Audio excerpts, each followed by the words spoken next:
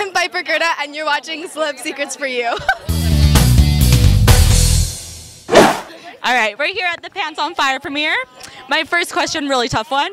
What's the biggest lie you've told and regretted? Gosh, everyone's asking me this, and I mean, I'm not this person, but I don't lie because I have a really guilty conscience. So if I lie, I feel really guilty about it, and so I can't do it.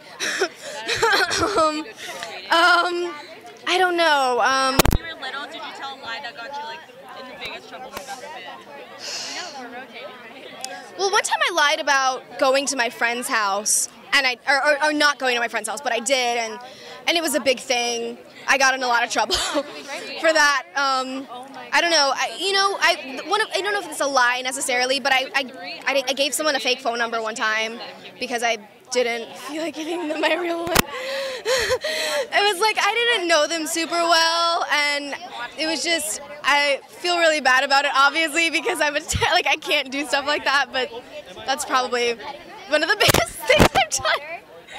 And I absolutely love your outfit. It screams fall to me. What's your biggest fall fashion go-to? Favorite fall fashion go-to? Well, I mean, stereotypical teenage girl answer: big sweaters and like sweatpants, obviously all day, every day.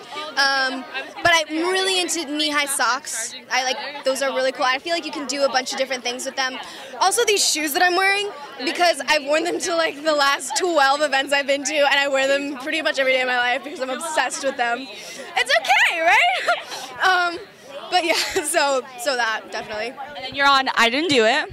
What is coming up? What can fans expect? This is such a good question that I don't know the answer to. I mean, if we had like half a season left, then I could tell you. But we have one episode left, which is a great episode. I love it. But I have no idea what's going to happen in the second season. I'm so uninformed on the show I'm on. I just know that it's gonna be great. If you can write your own episode, what would it incorporate? Gosh, I don't know. I mean, obviously, I think something everybody wants is the Jasmine and Logan storyline to progress somewhat. I don't know what I would do, but I would want to get that somewhere because I'm anxious, to know what's gonna happen. I don't know what's gonna happen. If anything, I think I've said this before, but I would love for Jasmine to go make Logan jealous, because at this point he's clueless and he doesn't know what's going on, but maybe if he has some jealous feelings, he'll get it through his dude head. Yeah, right? And then we do have a really fun question. What is in your purse? Oh no.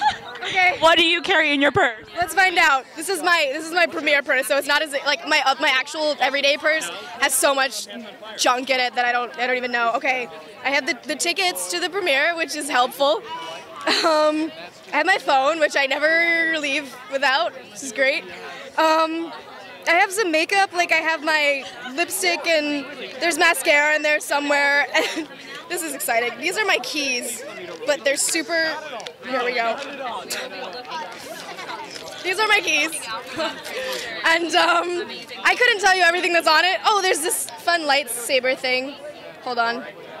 There's a light. That happens. But that's about it at this point.